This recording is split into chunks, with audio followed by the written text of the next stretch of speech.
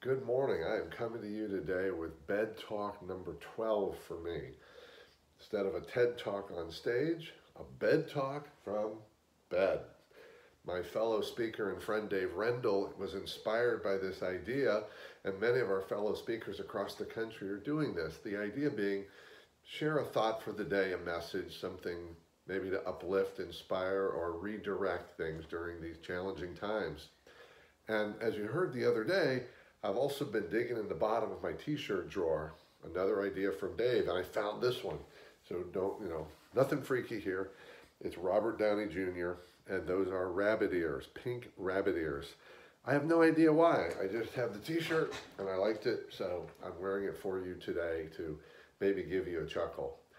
Today, I want to talk about the idea that great is a choice. Great is a choice. I want to take us back to 2009, February 2009, in the middle of the financial crisis, which was the last major kind of financial hit this country took.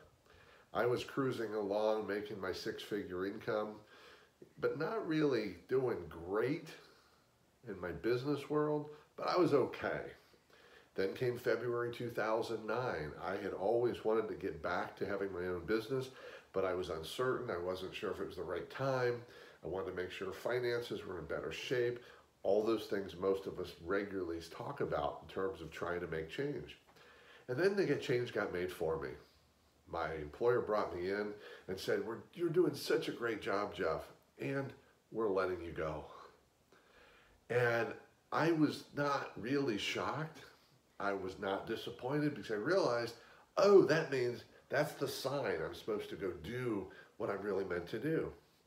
And about 3 or 6, probably 4 weeks later, I was at a networking event for people in transition.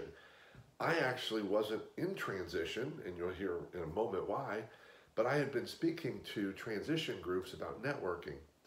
And the leader of that group came up and said, "Jeff, how are you doing tonight?" And I said, "Man, I'm doing great." And he said, "That's great to hear. I don't hear that much here." I said, "No, I know it's really depressing here because everyone's talking about what's not. Everybody's focused on there's no jobs, no opportunities. Their whole focus is on what's not versus what is."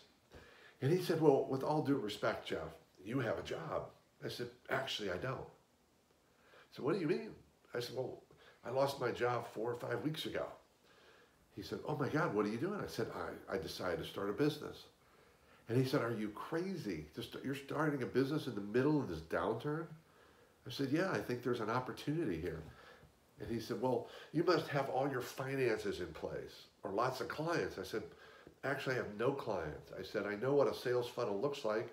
I have a drawing on a piece of flip chart paper on my wall, but there's nothing in the funnel yet." I said, "I have no cash flow and no prospects in the funnel. I'm just starting from scratch."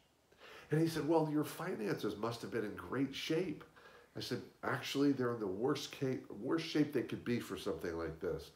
I've been trying to dig out of another financial failure in terms of my business 8, 9 years earlier. I said, I'm in the middle of a divorce. I'm paying for 2 households. This is the worst possible time to do this." And he said, "Well, that's true. Then why are you doing this?" And I said, "Well, maybe because it's always the right time for the right thing. Always the right time for the right thing." And then he asked me this question. "Well, Jeff, with all that going on and all that uncertainty and all that, who knows, how can you be great?" I said, "Well, that was a choice I made when I got up this morning. I chose great, and I've been choosing great for a long time. And here's the thing, great does not mean I pretend these things aren't happening. It doesn't mean ignoring them, and it's not positivity. It's just an internal choice that feeds from and into the idea of seeing what is. And that's a form of gratitude. A lot of people go through a process of I'm grateful for. I've learned that I've come to a point in my life where I see what is, and I see the things to be grateful for. I don't even have to go looking for them. And I recognize the other, but I focusing on what is and what is good, whether it's continued health, the opportunities.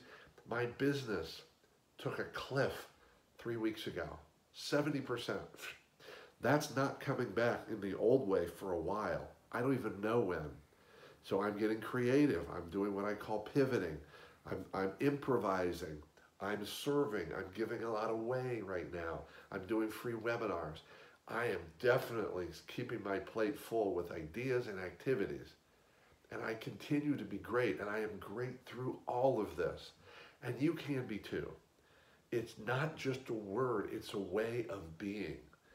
And great is a choice. And I hope all of you will choose it. See you next time.